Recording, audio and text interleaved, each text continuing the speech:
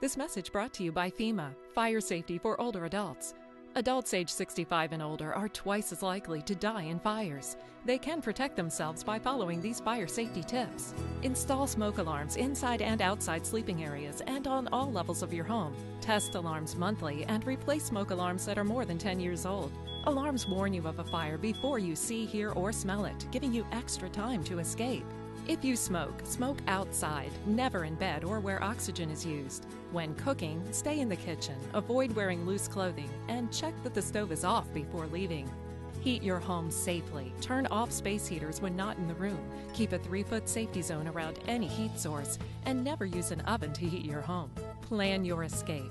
Know and practice 2 ways out of every room, and make sure doors and windows open easily. Always keep hearing aids, glasses, and a phone next to your bed. And remember, if a fire starts, stay calm and get out. Then call 911. The Escape Fire Safety Team reminds you that fire is everyone's fight.